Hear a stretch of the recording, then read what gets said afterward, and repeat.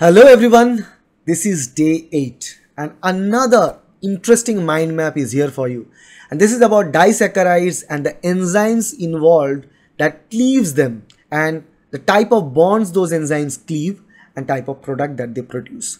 All these details will be clear from this one particular video, which will be very handy for all the PhD entrance exam.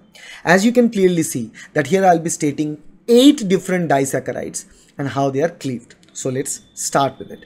The first one is sucrose. Sucrose is a very common disaccharide, the common sugar that we eat. Sucrose, then lactose is another very abundant disaccharide found in the milk. Then we have maltose, then we have cellobiose, then we have trehalose, we have isomaltose, we have lactulose, we have gentiose.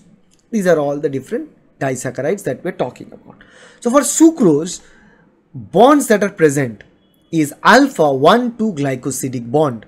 Okay, alpha 1,2 glycosidic bond that is cleaved by the enzyme sucrase enzyme. Okay, next is lactose. The bond present is beta 1,4 glycosidic bond cleaved by lactase enzyme. Maltose, alpha 1,4 glycosidic bond cleaved by maltase.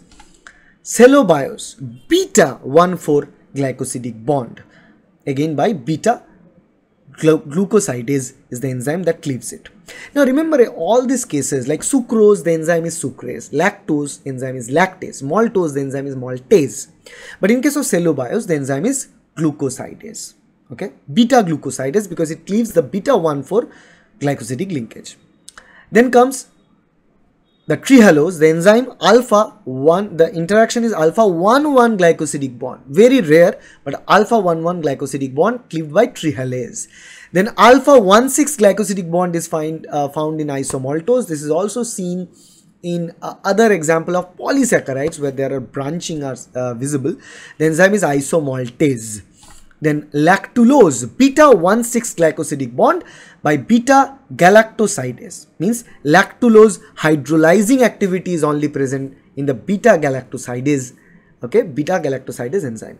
Then last, gentiose, beta 1,6 glycosidic bond and enzyme beta galactosidase, again beta 1,6 glycosidic linkage can only be cleaved by beta galactosidase enzyme, which we can clearly see in this particular mind map. So this is very clear what kind of linkage are present in what type of disaccharides and how they are cleaved. And among all these disaccharides, I can tell you a simple idea that the sucrose is very important, lactose important, maltose important, cellobiose important, and trehalose important. So these are something which are most important among these 8.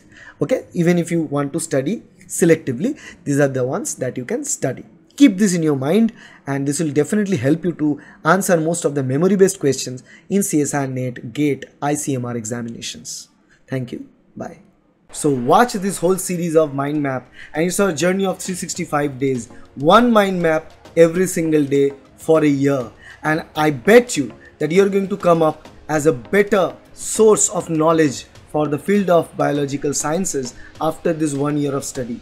So continue with this series because it's going to provide you benefit for CSIR NET, GATE LS, GATE Biotechnology, ICMR, JRF, the QAT PG, BHU JNU examination and all the other institutional PhD entrance examination as well.